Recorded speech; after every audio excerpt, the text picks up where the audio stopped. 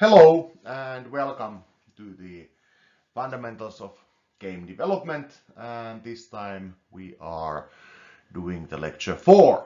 So during this fall we have been talking about technical aspects on this first lecture. So of course in the previous lectures we talked about game design and how to design games.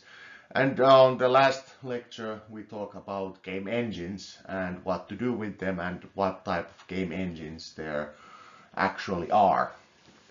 And on more abstract notion, what constitutes a game engine. Today, we are going to move towards a bit more abstract direction. So, today's lecture will be more about how we can use our existing knowledge and experience on software engineering and how computer science and software engineering industry as a whole work, and how we should adapt our ways of thinking when we go towards the games industry, or if we are software engineering professionals and want to switch to game development. Because of course, this being a master's course, even though it's a fundamentals of something, we already expect you to be able to be proficient programmer and have an idea or understanding what software engineering and software development is. So today's topic is about transitioning from software engineering towards game development. So the agenda is the games from the viewpoint of software engineering. How to make games, how software industry differs from the games industry, and so on. So we have a lot to talk about, lots of details and things to discuss about. So let's move onwards. But in all, if we start with the software development, so there's a sort of list of things that are related to software development work, especially if you are running a startup company. So you do have some development process and you are doing development phases. It doesn't matter if you are doing continuous deployment or continuous integration, Scrum, Waterfall, whatever, you still have a development process and phases you need to do. Design work, development work, testing work, and then maintenance work. It's just something you need to do if you are in the software business. Similarly, you have tools and techniques. You have a certain programming language. You have certain programming environment, development engine, tools to do test automation. Whatever you need to do, you have tools and techniques. Also, you probably have a way of testing your software. You need to ensure that everything is in place, everything works, everything fulfills the criteria on which your customers or your users or someone who is paying you for the development of software actually grade or deem that your work is done or that everything is good enough. So that's test process, and there's activities you need to do to actually achieve a certain level of quality. On the quality itself, because you have a certain objective, you also need to somehow measure your quality. Usually in smaller organizations, the quality is that, well, it works, now it's good. On the larger organizations or larger services or whatever you are doing, you more or less have some way of measuring quality. Not perhaps the absolute quality, but relative quality.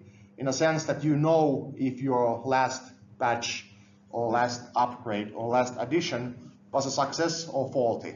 Because if it's a faulty one, then you roll back and continue from the last position. Or you do something else like A/B testing with the user to establish which one is the better way of doing things. For example, Amazon likes to do this. That's why you sometimes see an Amazon web shop and it has some completely weird widgets you have been selected to be user of. And if it's not good enough, if it's not liked enough, or if the users don't find it useful, then it's gone. Because no one liked it, because it didn't fulfill the quality requirements. There's also actually a full set of measurements to establish what the software quality could be or how it could be measured, but that's somewhat beyond the scope of this course. Just know that there is a standard for how to define quality in software, similarly as how to define or how to follow certain development or test process steps. If you need to do something or define something for larger customer or organization which is buying your outsourced work, then you might want to follow some, or say that you follow some guideline, whether it's a certification or something like that. There's also a certain aspect of creativity involved, especially if you are doing mobile applications. You need something so that your product or service is something that differentiates from your competition. Or it's something novel, something completely new that makes money. No one needs fifth calendar software on their mobile phone, but for example, several small mobile apps like ordering food from restaurant, which doesn't normally deliver to home addresses. Working as a middleman there actually has been a fairly successful thing lately. Or the taxi cab software, or well, driver for hire software more or less. These are something that's creative. They create something new from the existing resources or tap into something that people are actually willing to pay for. Similarly, you have assets. You need to have at least something, whether it's knowledge capital. I mean, you need programmers, you need people who understand back end or front end, or people who understand the technology you are working with, so that you can even have anything in your organization. And especially if you are a startup company, you need funding, you need to decide what's your first entry product. What are your key assets? What are your starting assets? For example, if there's a regional development or regional startup factory or something like that, they might be able to provide you with certain help to start your business. But nevertheless, you need funding to stay afloat, because otherwise you are just having a very, very expensive hobby, which doesn't make you any money. Finally, you have human resources. So you have people who have experience, knowledge, and who have certain level of training, education, certificates, whatever. On some industrial domains, you need to have certain certificates for the people who are doing quality assurance work on your product. Or you need to have certain certification so that your software can be never installed into a power plant or whatever framework or platform. But nevertheless, even if you are just doing something funny, then you still have human resources or human knowledge, and your organization requires expertise so that you can actually do programming work. So this is a software organization. And of course, considering that there's several different things here, how do we do software? On what tools we do software? How do we do quality assurance? How do we design our things? How do we run our business, and what sort of people we have is actually exactly the same with the game studios. So only thing differentiating software industry and games industry on these aspects is that I added one word to the center balloon here.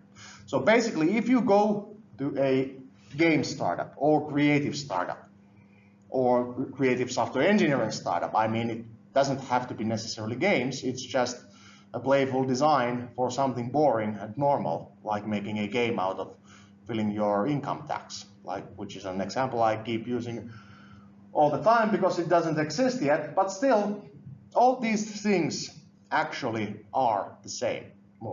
So now that you are studying for software engineering degree, if you want to pursue a career in something like developer or systems architect or technical expert or something to this degree, then you can also look into the games industry. It's basically the same thing, or trying to find funding for your products. It's more or less the same thing. And this is also why we have this course. Because even though we are engineers, we probably are not something that someone considers a hugely creative game designer. We are still learning things which are more or less preparing you to work also as a software developer. So today we are looking into the things in a bit more detail on what makes these, what similarities and differences there actually are, because most of the things are fairly same, especially if you are doing a startup making a phone app service or making a startup making phone game. That they are almost exactly the same sort of organizations. So, how do we make games? Or why do we make games, more or less? Well, first of all, being a realistic says that you make games because you can make money out of it. This is a bit older chart, but it still gives you a fairly good idea on what's going on with the industry. So these are creative industries mentioned here. The green one is games, blue one is movies, and the yellow one is music. Already in 2013, it was apparent that the music industry is a dwarf. It's a really, really small area of entertainment. Especially considering games, which have been growing constantly for several years now. Actually, games and movies are right now at the same level apart here, 130 billion US dollars yearly. So games and movies are more or less the same size of an industry. And the music industry is something that's fairly small. This is also something that surprises some of the people, because everyone is looking for the new Rolling Stones or what, Beatles or something like that. So why isn't Finnish music industry making huge rock stars anymore, like it used to do 10 years ago? At the same time, people sideline the games industry because it's something that makes money every now and then, when we should be actually considering that the games industry is overtaking movies already worldwide. If you consider the software industry in this context, in 2007, the software industry did $300 billion. So in this scale, it would mean that it's on the upper floor there somewhere. And not only that, that's only the software industry. Industries which make and create software and software-based services.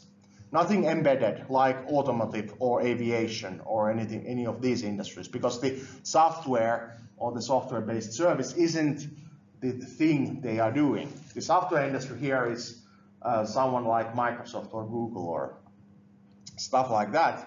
And the combining all the industries which include software nowadays would probably be the entire economic world of the entire globe, because all industries more or less need software to do something. But anyway, I'm drifting a bit here. So considering that the software industry on 2007, about 10 years ago, was 300 billion, and the games industry was already then 40 billion US dollars annually on global sales, it also means that the games industry isn't something that really should be ignored if we are considering the entire area of software engineering, or other way around, where do the programming talent or where the programming talent is needed in a global industrial scale. So, these are also old information. These numbers haven't really changed that much during the last 10 or so years. So 3 out of 4 households play games. Average age of the players or people using money on games industry products is 37 years. It's closer to the mid-age than high school, because there's several different areas of software or games industry and entertainment products. Meaning that basically everyone pays for something sometime, or everyone plays something at some time. 42% of the people who buy games or spend money or time with them are female, and every third gamer or people who use game products lists games or video games or digital entertainment as their favorite hobby. So of course that's also something they are willing to spend money on, because that's the one thing they like to do most when they have free time to do something. The number of the average age and the number of female in the demographics usually is no longer a full surprise to anyone, because of course people play. Of course the video games are no longer something that 40-year-old boys do in the basement with the second TV setup like it used to be in the 80s or 90s. And in fact, the new generation of people who actually have been born in the era of smartphones don't find it anything weird, or there's nothing nerdy about playing games, because they have been always, and it's a form of entertainment like everything else. So if we look into the software development and games development, there's several common features or themes. Of course, like I mentioned on the first slide, we always need to do design work.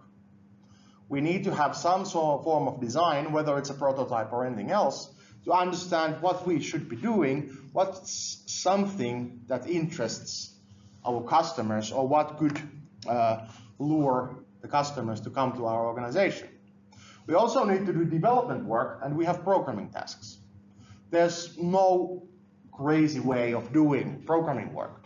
We need to develop something, we need to do programming. There's no escape on that. Even with the game engines or anything else, they still are just platforms on top of which we do programming work to create our masterpiece.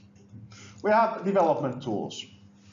In fact, if we are doing something a bit crazier or different or novel, we might actually be using exactly the same tools as any software developer, because the game engines themselves can't handle stuff that doesn't exist yet.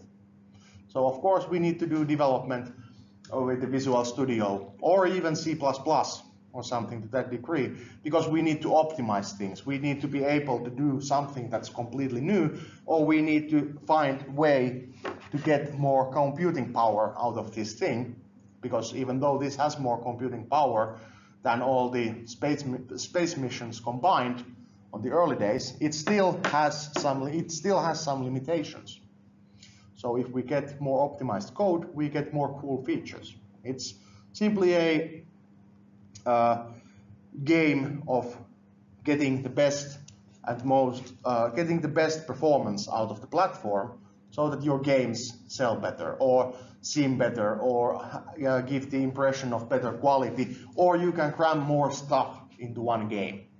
Of course, this is something that's a bit disappearing now, especially if the 5G networks start to work flawlessly. There's basically no idea on where your game is actually happening, but you are playing it on your mobile phone. But keep in mind that this is something that has been promised us for the last 15 years. So of course I'm becoming a bit old, but I'm also a bit skeptical about how fluently or seamlessly it actually works. But nevertheless, you do programming work. You have tools, you need to do the testing work. How do you test stuff? You do unit tests, you automate stuff, you test with the user, you test the user interface, the experience, all these normal things which you also do if you are designing a web store or something like that. Because that's what you simply need to do.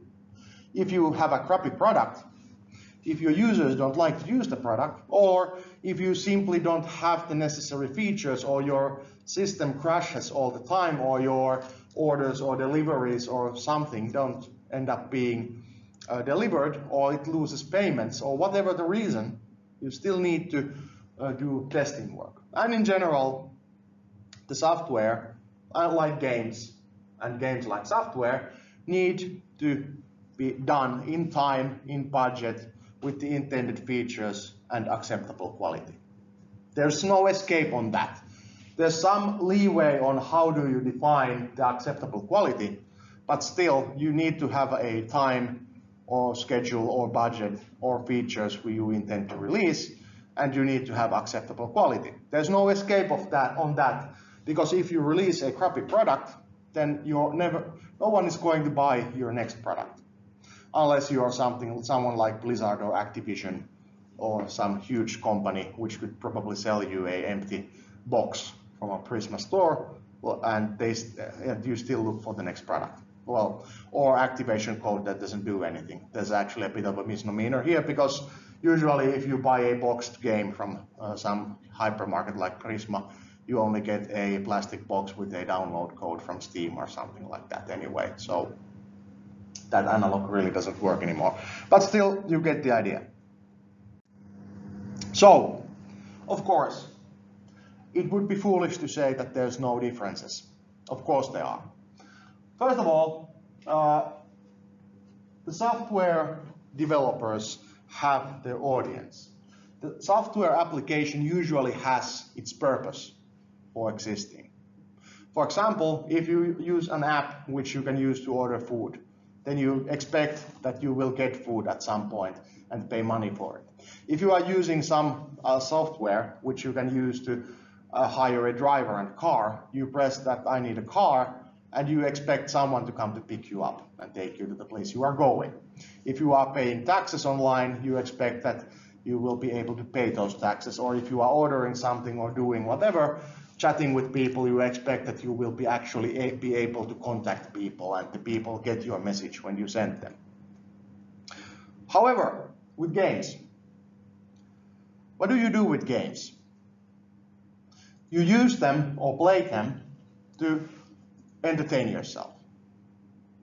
You entertain yourself and you expect some sort of user experience. If you play a scary game, then you expect that you have some sort of scary experience. If you are playing Gran Turismo or some driving game, you expect that it's close enough simulation so that you find it interesting, or whatever to that degree. So you need to have more emphasis on the market situation. Is this something that's novel enough, or does this have a good market? And you need to have more emphasis on the customers. Will there be enough people paying for this product, or using the free-to-play feature and sometimes buying something? And overall, is there a target audience which finds this very interesting? Does this product have a possibility to become viral success? Of course, viral success is, it's really difficult to define how it happens, but there are some organizations which try to enforce that to happen. It usually also always fails, but still, if you don't have enough customers, you will never have a huge success. So of course, you need to have emphasis on thinking, what are my customers? What's the market I'm entering? What's my competition doing? What's the new crazy theme or something that people find interesting? Going on a market with a zombie game today would be economic suicide perhaps, because zombies are like 5 or 6, almost 10-year-old thing now. So people are getting really bored with all that crap and looking for something else. Also, when we are having emphasis on customers, our design needs to also have artistic vision on how things will happen, or what the game should look like, feel like, sound like, what the user experience should be. Of course, if you are doing a web store, you don't really need to consider that part that much. But if you are making something like games, you need to have artistic vision, and of course it would be a good thing if you have an artist to do that. Engineers can draw shit. I'm sorry, they just can't. So you need to have artists or someone who's talented on making that theme or vision or something to actually happen and be presentable enough so that it actually attracts people. There's a inherent thinking in engineering that assault rifle is very good design because it works almost always. But we are not actually looking just an assault rifle with games. We are making an assault rifle that also looks nice. It has to look good, it has to sound good, it has to have a good user interface, and it also has to function. It has to have the technical quality and artistic quality at the same time. This also includes the sound design work. And also, if you are doing some sort of a user experience, then you should probably be doing testing with users. You should have representatives of your target audiences and see what they like. And if they come up with the results or feedback saying that I hate this, I don't like this, I don't find this interesting, then you have to be prepared to throw out everything and redesign everything, because no one benefits from a bad game. If you release one, then you might as well just close down your studio, because, well, your studio makes bad games. It's also about popularity contest, because no one actually needs to use your software to achieve something. Finally, there's also some areas of development like client-to-client multiplayer, artificial intelligence, and 3D mathematics, which are a bit unusual. Of course, artificial intelligence is now a thing. Everyone wants artificial intelligence on everything. They used to want blockchains, but now everyone wants artificial intelligence. And that's also something that's currently being explored as a venue of making more smart tools or self-driving cars or whatever, drones which can deliver stuff. But still, artificial intelligence programmer isn't really that common thing. Or 3D mathematics, or making animations, or client-to-client multiplayer systems. Especially if we are considering game consoles which have fairly relatively limited amount of resources, or certain ways of doing things. And finally, unlike software development, one objective needs to be added. Is the game fun? Or does the game provide the user experience we want to provide to our users? Of course, there's always some fringe areas of people who find the product attractive or might find the product attractive. For example, an animation series like something like My Little Pony, which for some fairly obscure reason, 20-year-old males find it very engaging and have formed a huge fan community around it. I'm fairly certain that the people who made the original reboot didn't expect this to be the market audience, but it just happened. Of course, we shouldn't expect that to happen with our products. But is the game or product we are making providing you with an user experience we'd like to give to our customers? Like I mentioned, if I'm playing a Silent Hill game, it shouldn't make me laugh. It should be really uncomfortable experience, especially if I'm playing it with a surround system during nighttime, because that's something I'm paying for, the game to scare me shitless. So, there's also some issues which reflect on how the games are developed when compared against something like how software is developed. For example, this here is a project management and software implementation process model for very small organizations. The ISO IEC 29110 here more or less defines what software developers should do as a minimum set of things when they are developing something. Very small organization, less than 10 people, if they want to systematically develop something and show that they are doing things. So they have project management, they plan, they do some plan execution, they do assessment and control, they do project closure, they start the implementation, they do requirements analysis, they identify the components that need to exist, they build stuff, they test stuff, and they deliver stuff. Fairly straightforward. And this is something that's generally agreed to work with the software industry. But of course, can this work with games? No, it can't. This is actually something that we were doing a research on with the Finnish Software Measurement Association. It simply doesn't work.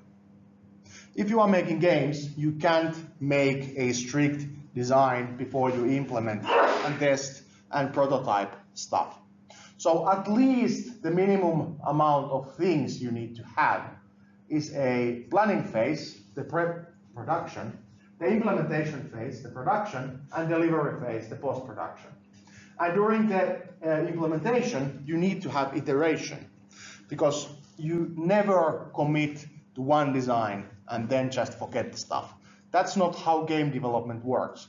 You need something initial to have a target towards which you start to work, and then you make some, you test some, you make some, you test some. You refine and revise your designs based on the customer feedback and so on and so on.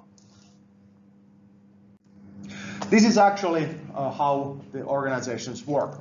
I've been showing this slide on several places, so I'm not going to go through this in detail again. But basically, these are the basic models which the companies tend to follow if they are game studios. They have a pipeline model where they follow an early brainstorming and prototype approach. If they are able to sell that prototype to someone internally or externally who will fund the production, then they do iterative design and testing and development work, and when they get publisher approval, they put it online and start the maintenance cycle, in which they add more things or try to attract more customers or use marketing to buy in more people and get the free-to-play process or free-to-play cycle to roll. If they are smaller organization, or if they don't have customer or publisher, internal or external, they do the iteration cycle. They have an idea and they start to roughly plan and design, and you work towards getting something together so that it's publishable. It's a fairly more obscure method of doing a rough plan, development work, refining your design for the rest of the game to see what works, what can be done, testing stuff, getting feedback from anywhere, whether it's possible funders or possible publishers or test users or whatever. And when you run out of money or time, then you decide that, okay, now we will put this online and try to achieve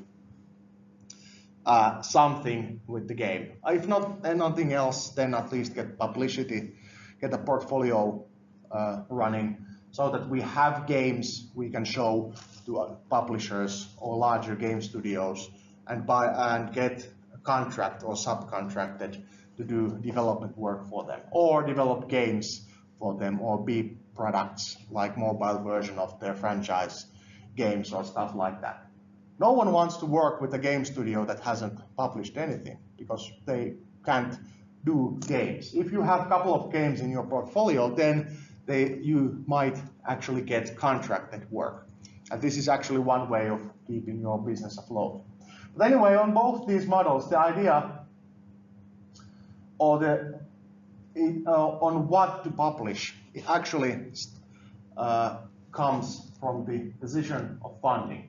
If you have a publisher, if it's internal publisher, it means that you have several teams and your company management or owners or whoever decides what's the idea we will do next.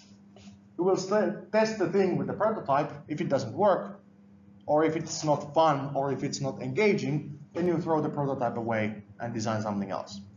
If you are a small studio, then you just try a couple of ideas and stick with the best one. Try to get it published so that you will at some day be able to go towards having several ideas from which you can choose a thing. Also, if you find a niche, it's probably a good thing to make the product anyway, because it gives you publicity, if nothing else.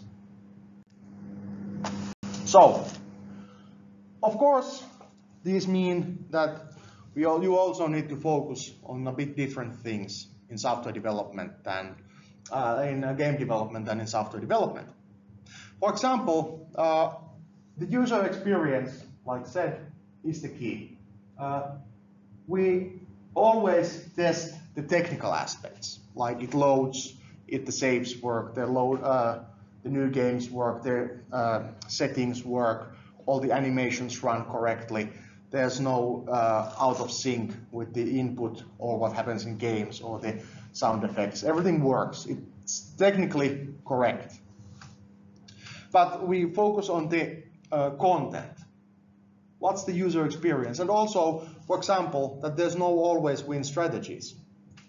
If we have a long game, it gets boring if there's one way of always winning. There's actually also a part of it is with the multiplayer things. So we all know, especially if you have been playing multiplayer games, that you have to sometimes nerf stuff. So because it's a game-breaking broken feature. So these things shouldn't exist in an optimal game. Of course they shouldn't, but they still do. But you also have to test against these internal logic problems. This is something that's completely novel to the games industry. And in fact, actually, what we found when we were conducting studies between game startups and software startups is that game startups actually have more dedicated resources on testing work than software companies. Game companies have almost 80% of the self-defined optimum of resources, and they spend much more time on doing testing work than software companies in general. In that sense, testing-wise, game products tend to be much more refined at the first launch, when the minimum viable product exists. On software, you can sometimes accept problems with the first launch, but with games, you make the first impression, and that's something that you are using to sell your product. With the software that has other inherent uses, you always can find more people who might be using your service or might find your software useful. But with games, you actually have to pay very much attention on the first impression. Okay, so of course this reflects to the testing work in technical testing work itself. So how do game developing companies test? They do user testing, usability testing, explorative testing, and unit testing. These are the 4 things they focus on. And out of these 4, only the last one, the unit testing, and usually automated unit testing, by the way, is only one which is technically oriented. It's used to ensure that everything works. Everything else is about usability or finding out the stupid errors or the stupid problems. Like, for example, that you can accidentally fall off the face of the earth if you walk too far up to the ocean, like you could do in the original World of Warcraft. Actually, in one island, which they failed to add a climbable harbor into the island itself, you actually had to kill yourself by swimming swimming over the end of the map, because the game had a certain problems at the first launch feature. Of course, the game studio also didn't expect someone to try to jump with the blink from the highest point of the mountain, but that's a separate story, really. But anyway, that's something you catch with explorative testing. That's not something that anyone who is actually sane and following the game wants to try out, unless they find out that there's no fall damage if you hit water. So if you can jump far enough, you might be able to jump literally out from the planet. Also, on the objectives themselves, technically, good enough is enough. That's a fairly good approach. If it's fast enough, if it's responsive enough, if it's simple enough, then it's enough. We don't do unnecessary or additional work on the product when we get it to the technical point where it works. Mechanically, we focus on that there's always something you can do to counter some activities, or you test the internal logic. Because it's fairly annoying to play a game, where, especially multiplayer, where regardless of whatever you do, your opponent always wins because they have one killer app or one killer move or one killer activity, which will always trump everything you do. There's a very good example of this is the card duel game on the South Park team, which I unfortunately don't remember the name anymore. It was developed by a Finnish company, and it was Finland was the first places where it was test used. There was one broken ability if you might get randomly when you create your character. I think it was called Arrow Storm or something like that. That was mechanically broken. The players who got Arrow Storm always, or almost always, won the duels, simply because that was way too powerful and killed every other guy the other opponent had put on the field at that stage. So the game was mechanically broken. So why would I want to play a game where I'm getting constantly the crap beaten out of myself because I wasn't lucky enough to get one card at the start of the game? Well, I don't, and that's why you don't either know the name of the game unless they fixed something later. And also, on the user experience, you might want to test, is this what we really want, or is this what our customers really want to use? On this, there's an example of the one platformer game where the bug introduced a new way of moving. I think I told this on the last lecture. But anyway, it bears a repetition that the bug made the game much more funnier. The test users loved the new way of climbing on the walls, like you would do with a Spider-Man or something like that. So the entire game was revised around that mechanic because the user experience testing found out that that's hugely or majorly more engaging to the test audience than anything they had put up so far. So of course they had to design the game around that feature. Now this was at the stage when the game mechanically and technically was already done. They were just testing out the different level layouts, what will be left on the final product. And they found out that they have to redo the entire content of the game simply because that was much more better than anything else they had done before that. Okay, so on the tool aspect, on this course we are studying the game engines. Usually I recommend that you use Unity, of course. Now you are allowed to use whatever tools or more or less you want on your own game.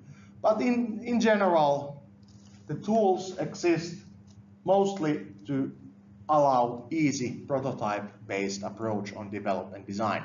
Actually, that's one of the things that most game studios agree on.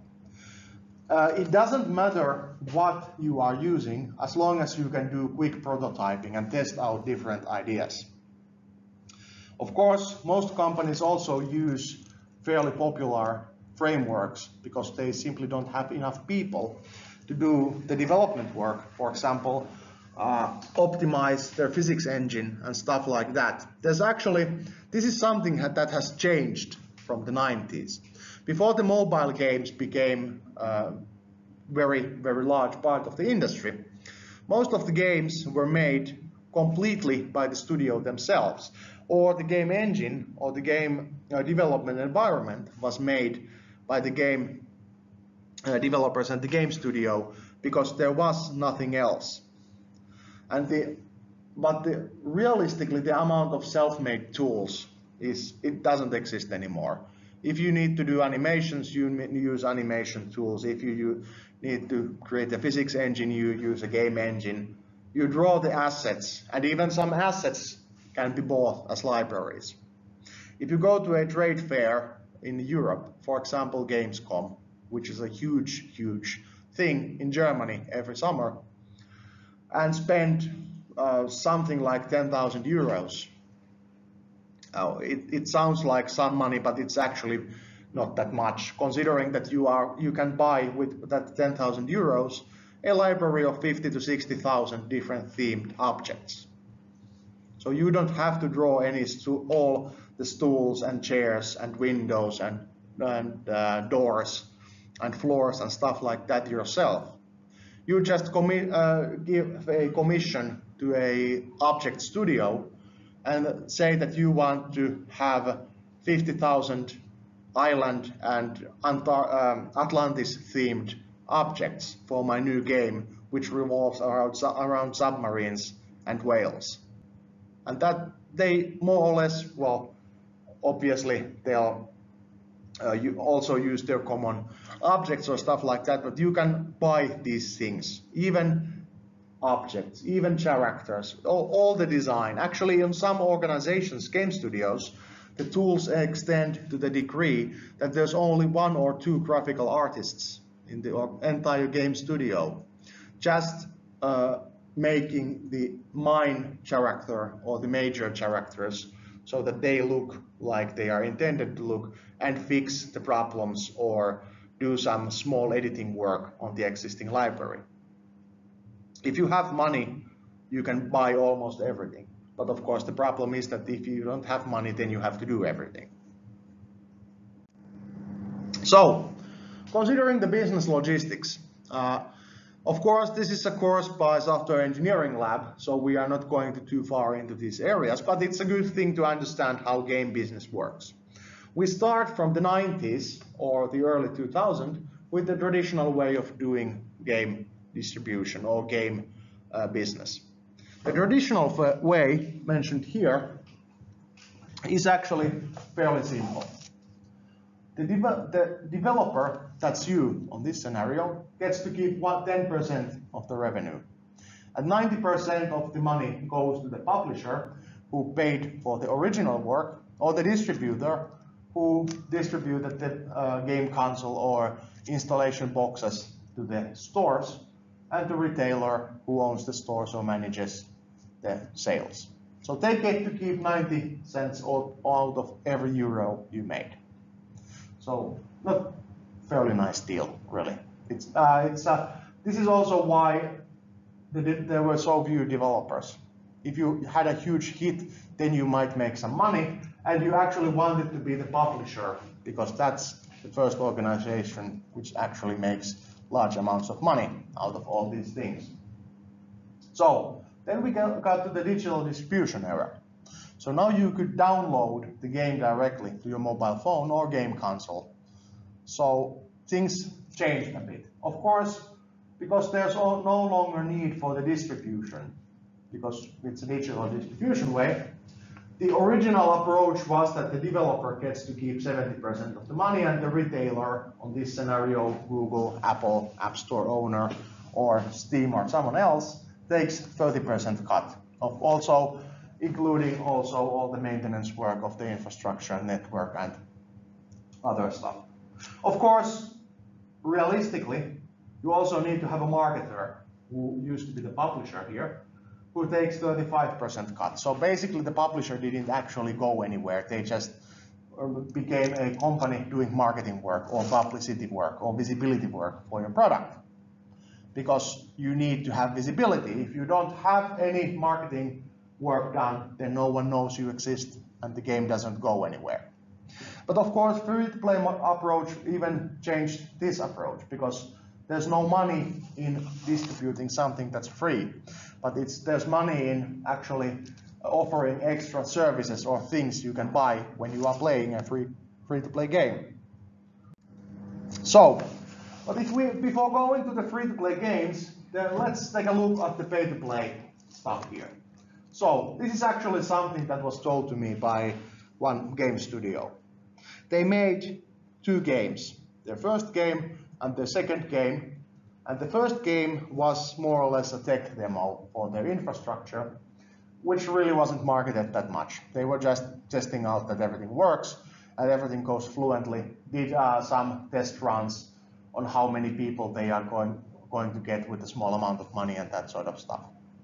It was basically what they would later say non-marketed game, and it profited them 74 euros total, between 5 people, taking 4 months to make the game. Not really something that you can use to reserve your out-of-orbit flight with the SpaceX or anything like that. But the second game they made, they actually had a marketing company. They had a sort of publisher with them who arranged all the publicity and who was interested in their product, that they only took a cut of the sales. After having it on a couple of on a mobile store for a couple of months, they had already made 25,000 euros out of it. It was a minor hit in Finland, also I guess somewhere like Korea, South Korea, not North Korea, South Korea, and also a couple of other places. But still, the only real difference here was that the other one was marketed. It also mentioned that if you are on the top 25 in any store list, like the App Store used to have, it generates you 5,000 euros per day. It's not much. It's actually less than you'd expect. Of course, if you are a huge company, are on the all top list, like most of the stuff Supercell does, it probably makes much more money. But if you are on top 25 of your own category, then you get 5,000 euros per day. Considering that if you make mobile games, it takes 3 to 6 months to make if you have a team of 5-ish people who are very good at their job. And if you are doing pay-to-play numbers, 90% of sales come within the 1 month of release. So if you do 1 month of sales, then you have to pay for the next 2 to 5 months to make the next product. Of course, there's actually the pay-to-play business model that hasn't died completely. It's actually fairly popular in the kids' games. Why? Because the parents don't want their small children to play around with the things that might accidentally order something, or if they give their phone for them to play with, the kids can't get frustrated and spend 100 euros on buying more diamonds or bear asses or whatever you are using in that game to buy for stuff. So actually pay-to-play model exists. It's not the most popular one, but there's still actually business domains where this still exists. But if we go to free-to-play model, everything is completely different. First of all, in free-to-play models, marketing is basically purchasing users. How many euros you have to spend to get one new user, regardless of the place you are spending your marketing in. If for some reason the best way to get new users is to have an advertisement on a local paper, then of course use that one. But most probably the best way would be to buy some social media visibility or something else. So only thing that is interesting in free-to-play approach is that how many euros you have to spend to get one new user who is interested in your product. Because up to 14% of people who download and start your game once actually play it the second time. And out of these people who actually started more than once, 4% of players might buy something once or twice. Give you a couple of euros to get rid of some early showstopper or something like that. And there's the 1% of players, or actually less than 1% of players, who are whales. They provide constant stream of income. If they are crazy or interested enough, that might be actually thousands of euros per month. But these 1% of the players are the ones you need to catch. And the 4% of the players who buy something are nice to have. But it's actually a game of attracting the whales, people who pay obscene amounts of money to play your product. And actually, the money comes from the maintenance stage. You are doing continuous development for the new content. That's called live ops, meaning that you are constantly upgrading your game to add more things to do so that these whales don't run out of things to buy. Because it might be a competition like Clash of Clans or something like that, but really if they hit the maximum level and they don't have anything to spend their money on, they will probably do something else because they run out of things to do. It's similarly as if you have a Netflix. And if you have watched all the episodes of some TV series, then it will take a while if you to watch it again, or like some people don't ever rewatch stuff they have already done or seen. So similarly here, you do live ops, continuous development, as long as you attract more whales or have enough whales to actually keep your game afloat. If you have this many downloads, the blue ones are the people who download your game, try it once, and never come back. The green ones are the ones who keep playing the game, but unfortunately they don't pay for anything. They don't pay for any feature or thing that you could actually throw in your game. And the yellow ones are the people who might buy something once, twice. And the red ones are the whales.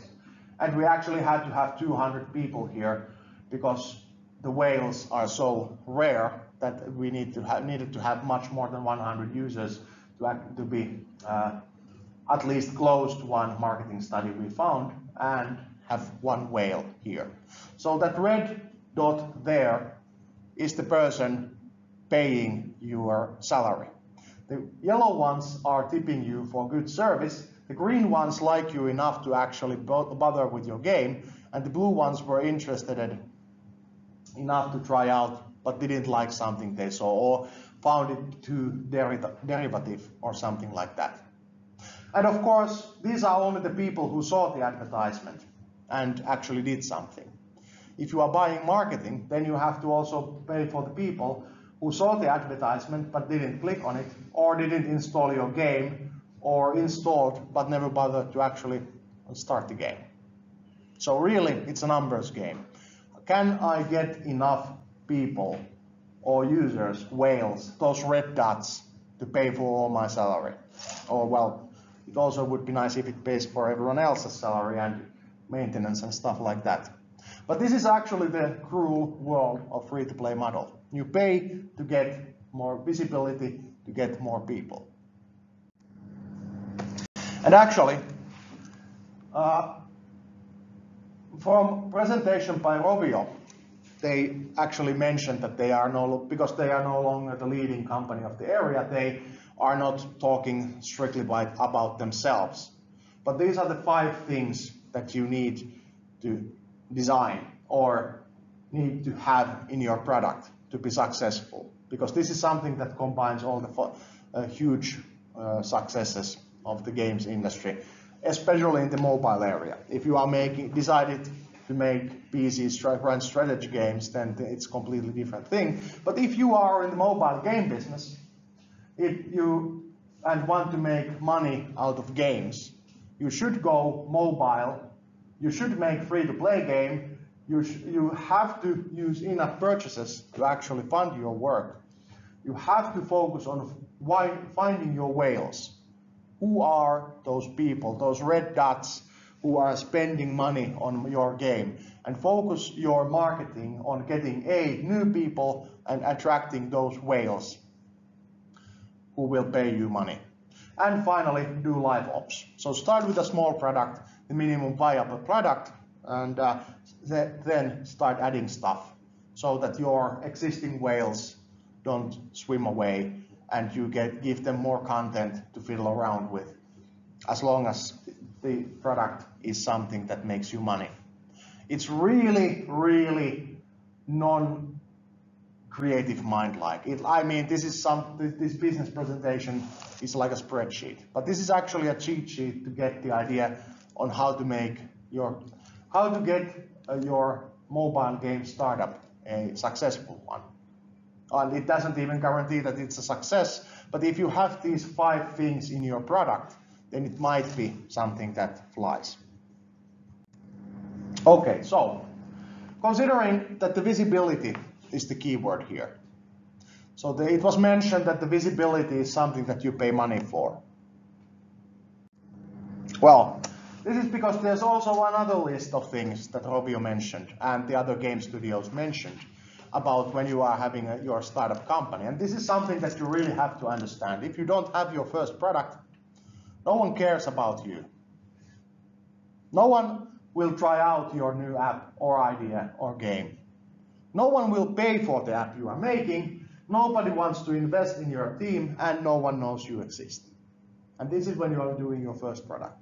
So everything you will do when you are making your first product or launching your first game is trying to dig yourself out from this hole. So this is the starting point. So this is also why you need to make your portfolio games. Even if the game isn't a huge financial success, it's something that gives people a possibility to see what your team is capable of doing. You can fund your company by selling or loaning your graphical artists, your programmers, your time or talent to some other places. That's actually a completely viable business model.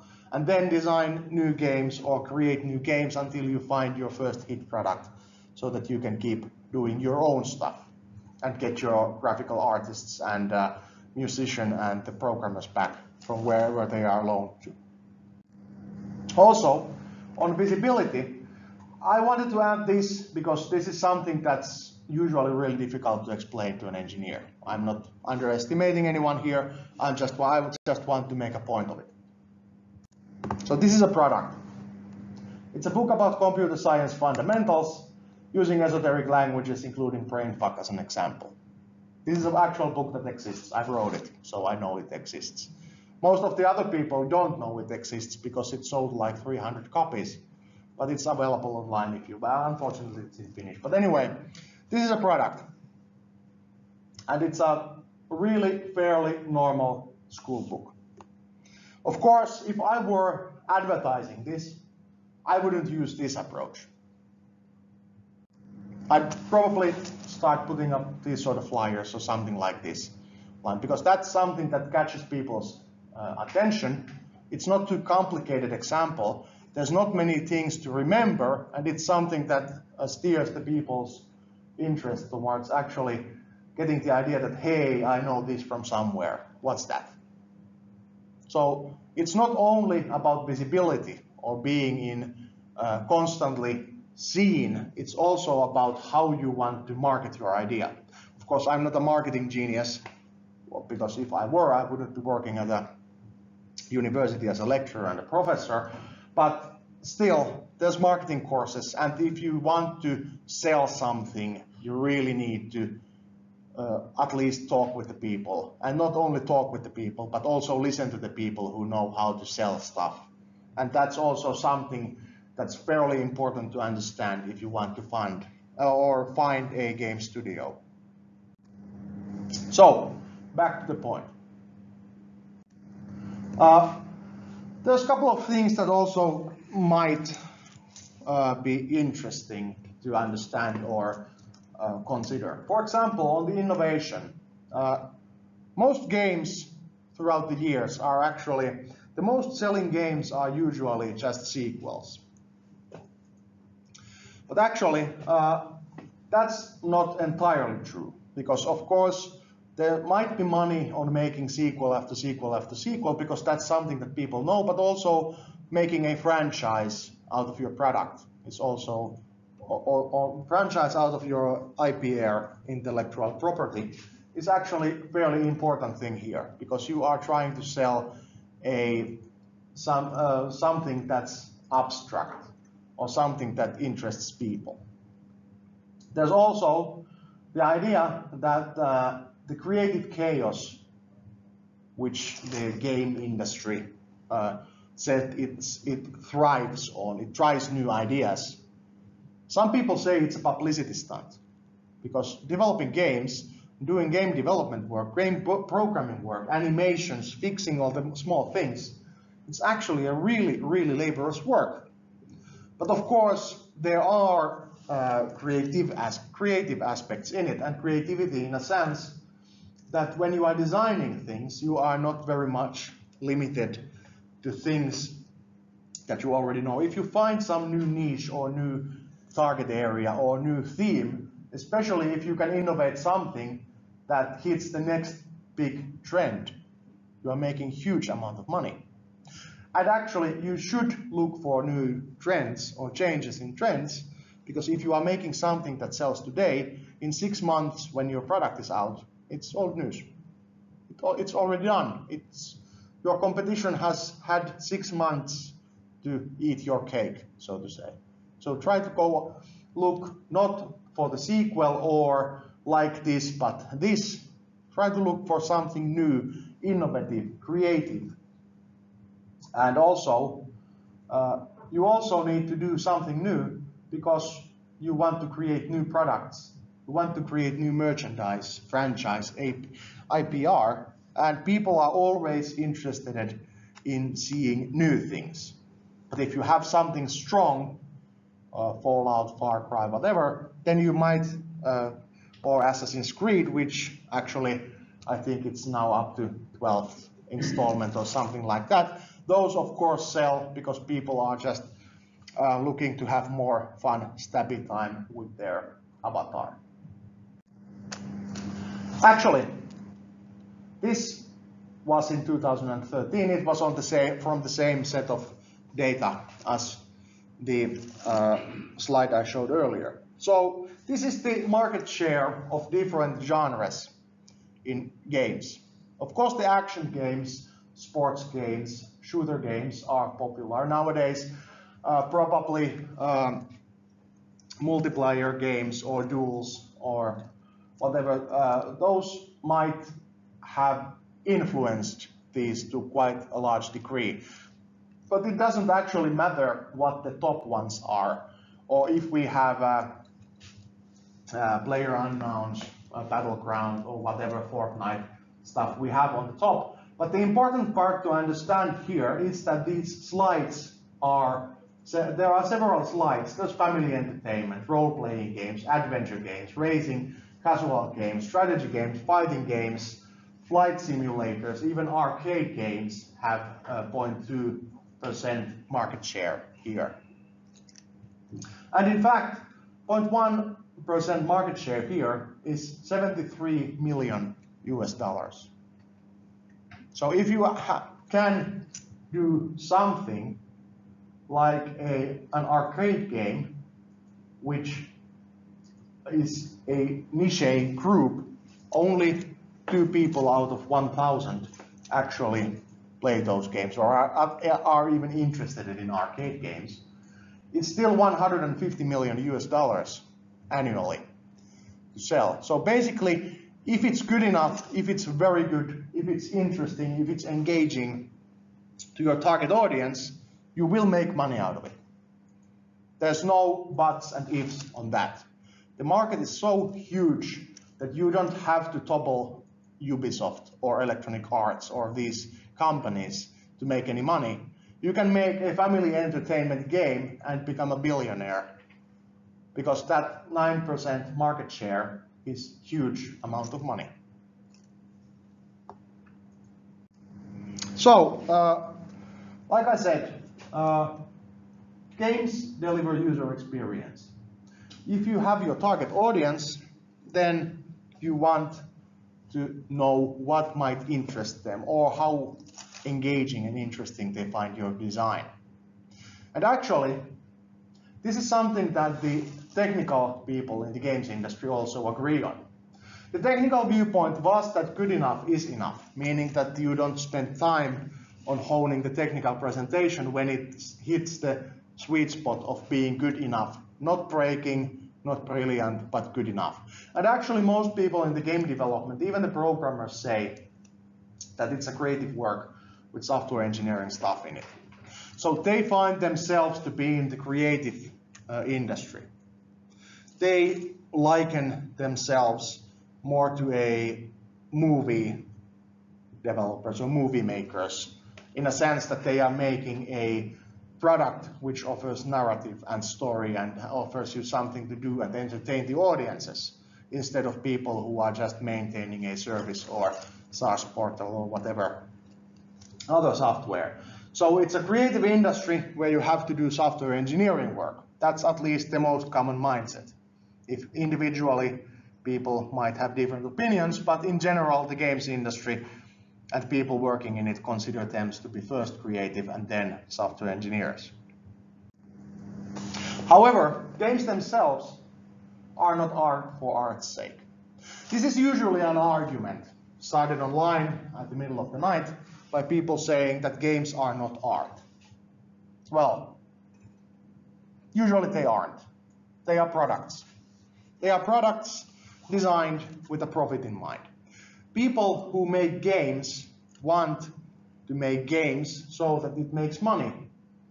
But if it's artistic or creative, that's a really nice thing to have also, because there's nothing against making artsy games, but most people in the games business consider that they are making a product of entertainment.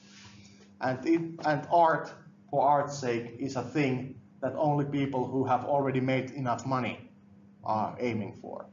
Of course, there's, for example, of Journey, the game on PlayStation. Of course, it's an art piece. It's very, very good-looking game. It has a very good or very impressive artistic vision in it, but still, it's a game in a sense that it's a multiplayer experience with another player, or alone if you don't have an online capability on your PlayStation, but still, it's sold as a game product. Of course, it gives you an artistic experience, but the game is the first thing that it's designed for. And actually, almost everyone in the games industry, if they have to select that if they want to make huge amount of money on their work or have huge amount of merit on their work, they almost always go for the profit. And then say on the second sentence that when I have enough money, then I want to be known for my artistic merit. Well, that's cheating on this sense, but still they are making money out of it. It's not art, and it's in art's sake, meaning that it exists because it's a sort of a feeling or artistic thing. And actually, well, even if the design is with profit in mind, there's no real way of doing it. There's a brainstorming, there's pitching contests, there's prototyping, there's pen and paper, and basically it always boils down to the question, what is fun? Is this game fun? Is this offering the right experience? I'm circling around with this topic, but unfortunately there is no real answer here. So, if we consider a normal startup team, what sort of people start to do stuff? Or what sort of people have a snowball's chance in hell of actually making it to the big leagues? Usually, the normal startup team makes a mobile game for smartphone or tablet. More probably phone nowadays, because tablets are a bit of a dying out fad, or have been for a very, very long time. There's 2 to 4 people. They are owners of the company. They don't have salary within. So they are usually designer, programmer, artist, and someone who actually knows how to sell things. Of course, they do all a bit everything, but you usually have one very good programmer, one very good artist, one very good game designer who's usually also capable of testing the mechanics, and one person who is the manager or person selling your product or trying to negotiate a deal for funding or visibility or whatever. This group, if it works, can create a representative game product within 3 to 6 months. And it's actually important, like mentioned earlier, there's an emphasis here that if you are a startup team, your first priority is to get something published. Because unless you publish something, you are not a game studio, you are a hobbyist group. And if you want to go to the trade fairs or anywhere else, the big players are not interested in your organization before you can prove that your team can deliver. If they order something from you, your team is capable of doing things. And of course, you spend most of your money on marketing tools, licenses, stuff like that. Actually, considering that the most important problems in startups, why they fail, what they need, what's the problems they are facing, the three most important problems are money, money, and money, in that order. They are always out of money, and they always would need more visibility. They would always need more marketing. They would always need more testing. They would always need more programmers or better or more graphical artists. So in a startup team, usually if everything works correctly, within 1 year you can start paying yourself a small, modest salary. Sometimes it takes several years. And there's no forgetting that, for example, the original Rovio team, the Angry Birds, which was one of the first huge hits in the mobile games industry, was their 50th game product they made. Not 15th, 10 and 5, 15th.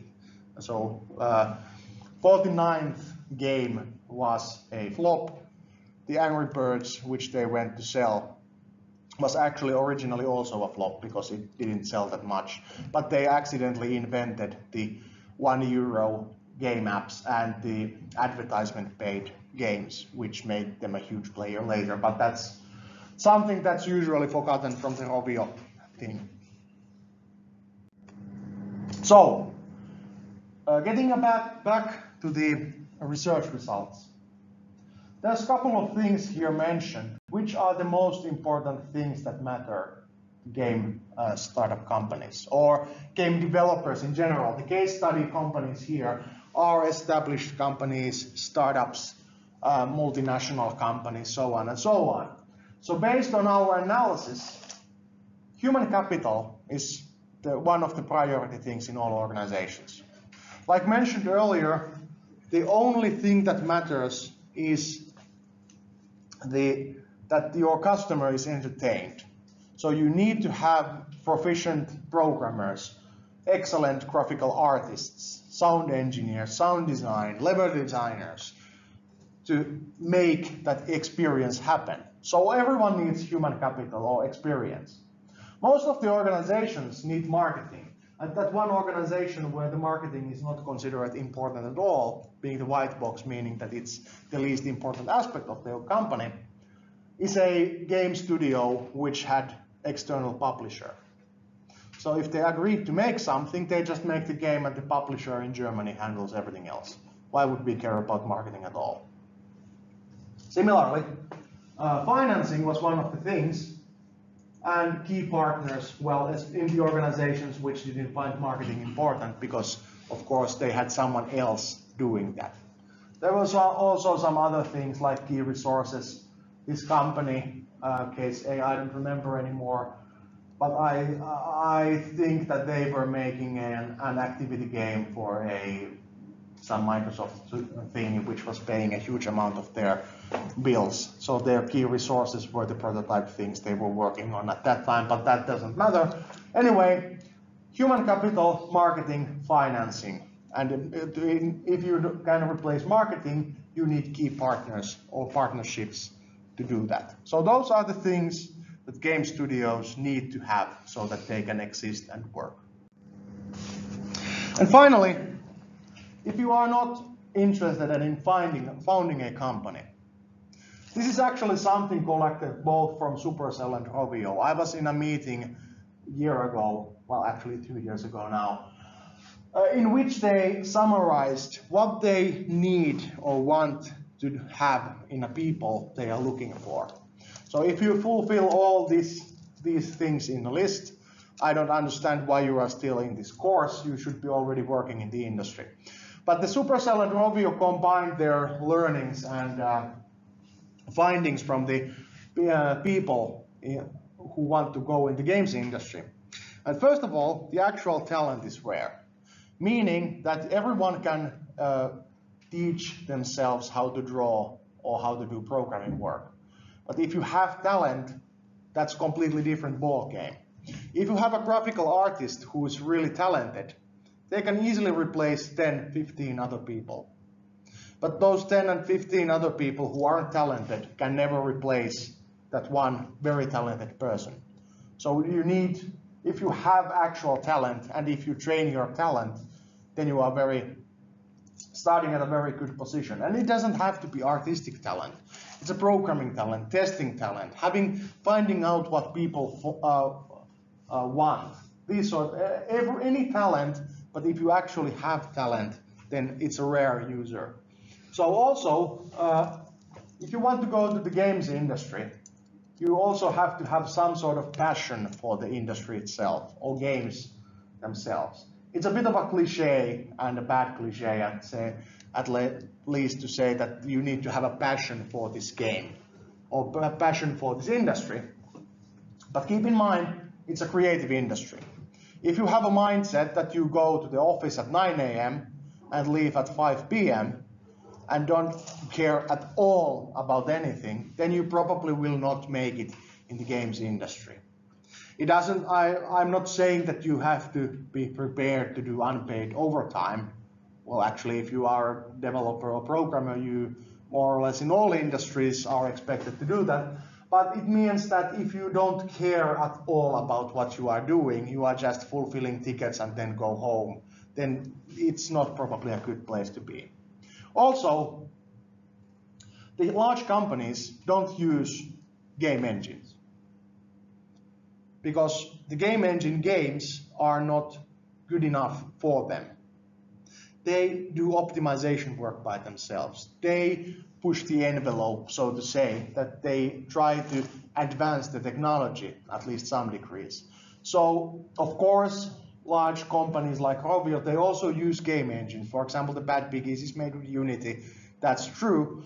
But if you want to really get a job there, you need to learn C++, understand how optimization works, how the algorithmic complexity works, how to avoid certain pitfalls on performance issues, understand mathematics and physics, because you have to do those calculations by hand if you are going hardcore optimization route.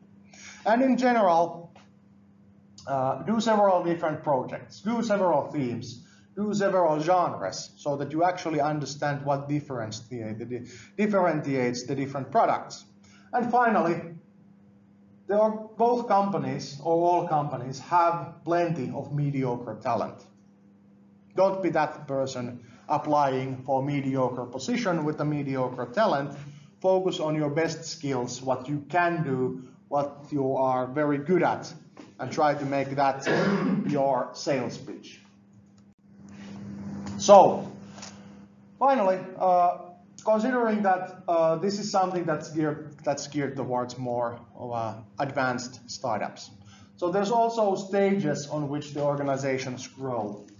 Usually the minimal core teams and first priority business startups here are the sort of companies that have been founded on this course and the courses which are predecessors to this one. And usually it means that if you have a designer, artist, and developers, then you have at least something. The more advanced companies start to spend their own money on music assets, or business management assets, or QA, or marketing, or domain experts. These are the things that the real full businesses do. And if you want to start your own company or work in a startup, you more or less need to have strategic partnerships to do your marketing work, help you with the business and management aspects.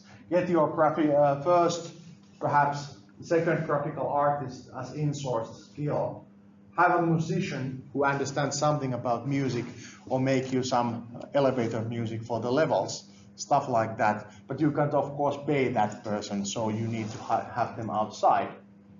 And actually, there's also a fairly straightforward path that most startups follow, because they all have more or less the same restrictions on resources and time, money, human capital, these sort of things. So if you are really looking into this, you should also look into how other companies have been founded and started. Finally, there's a list of research papers. I'm not going to read you these through, but if you are interested in actually studying what games industry is and how it differs or how it functions compared to software industry, this university has had a fairly extensive research on software, games as software and entertainment software engineering. So all these bullet points have their own paper or research paper related to them. So if any of these topics interest you, you can contact me or send email or send a message to the course website, so we can talk about these things more, or you can Google them around and you probably will find them easily. So all about design work, how game development should be taught, how gamification and user interface tailoring can be combined, how user motivation can be detected from the activities they do, how games industry adopts new technology, how different technical frameworks work, how games are developed or tested, or what are the important elements of companies. All these things that I have mentioned on this lecture actually are based on real research, like any proper university lecture should be. So of course, if you are interested in continuing with this topic, for example, on your master's thesis work, then just contact me or other of our faculty staff. So that more or less covers today's agenda.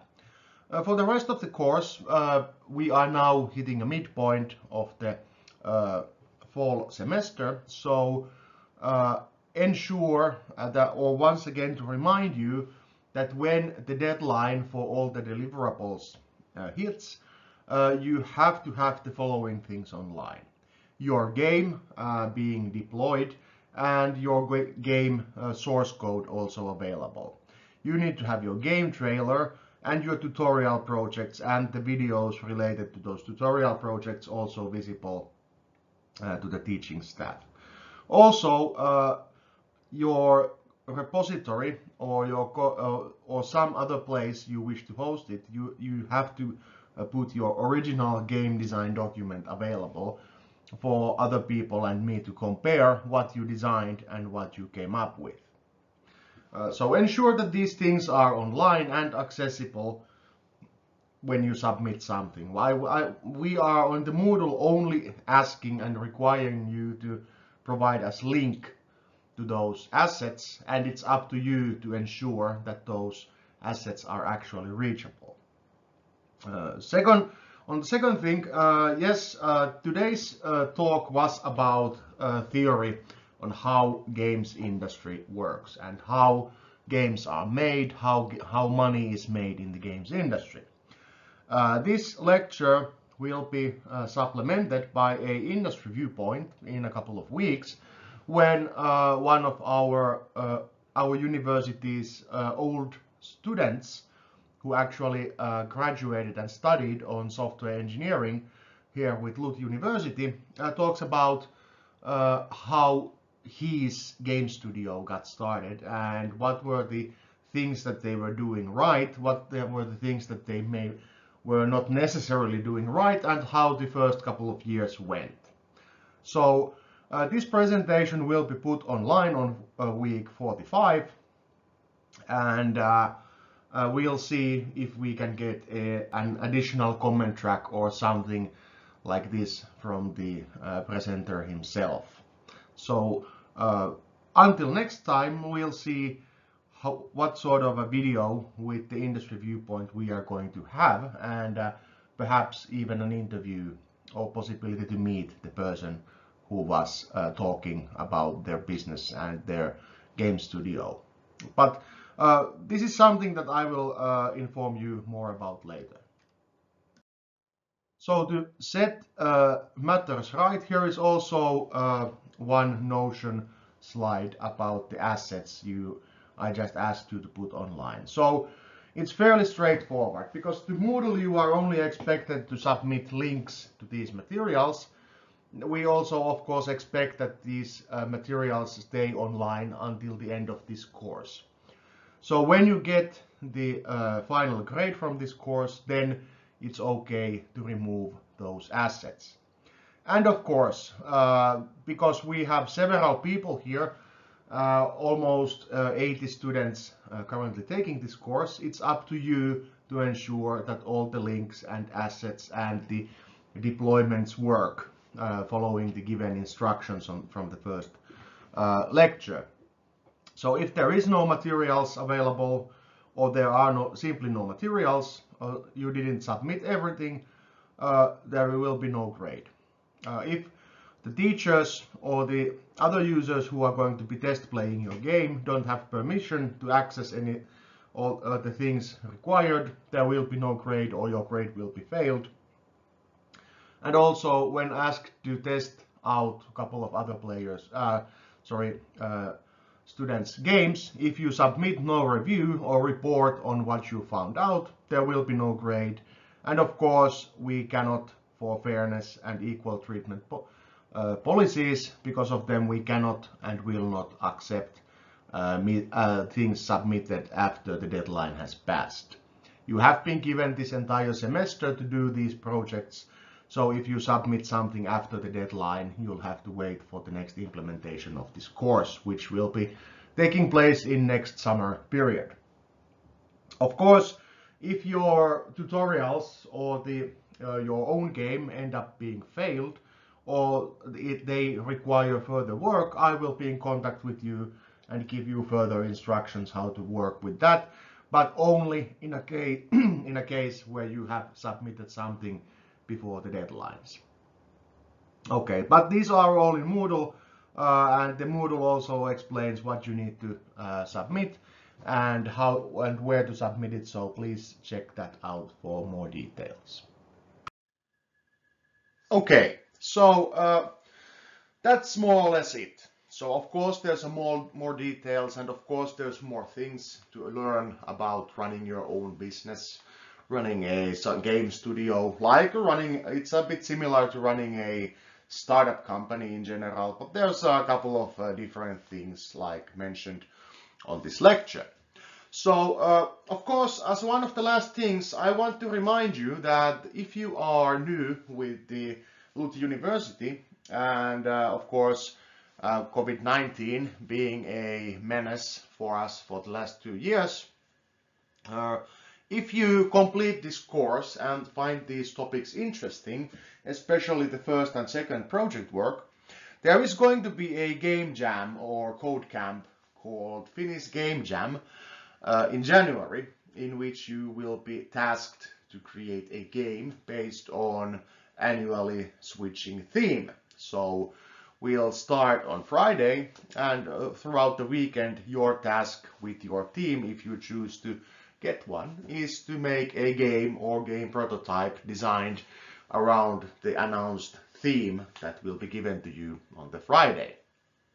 It's a more free-form code camp. It's usually very fun, and if you complete this course, you already know everything needed for that.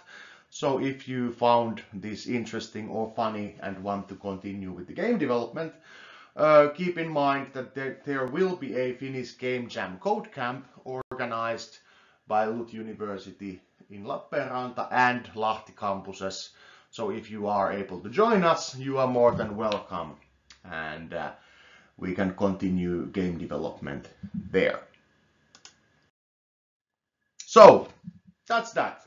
There's nothing more to say than the university logo and the last slides. There are two lectures left on this course, so there will be one lecture by me about serious games and gamification, talking about the aspects of the game industry that has been brought into the serious side of software development, basically the other way around, the flip side of the coin to today's topics, but that's going to be in a couple of weeks. There is also going to be a visiting lecture, or at least presentation, by a actual game studio CEO, who will be talking about what is it like to start a game studio in Finland, and what is it like to run the game studio for a couple of years at the same time as you are working as a university student. So if we are able to get a updated version, then I will announce that later on. But in any case, the stream version or older version of the presentation is available at our course web pages. You can go check that out there and ask questions if we get updated discussion this year. Also, the last lecture will be updated for this year's course in early December. And if you are still considering to complete this course, now would be the almost last possibility to start doing your project works 1 and 2, so that you have enough time to get everything done.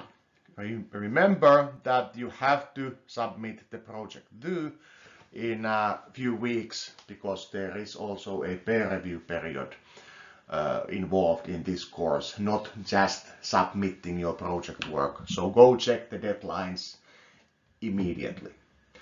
If you already have done so and already are considering that you are going to submit your project 2 in time, remember that having a prototype that shows your proof of concept and idea is more than enough, so that your design and your idea for a game is demonstrated. We are asking for prototypes, not full products. Keep that in mind. And with that being said, I bid you all farewell for this week, and have a nice rest of the day, week, month, and see you next time. Goodbye.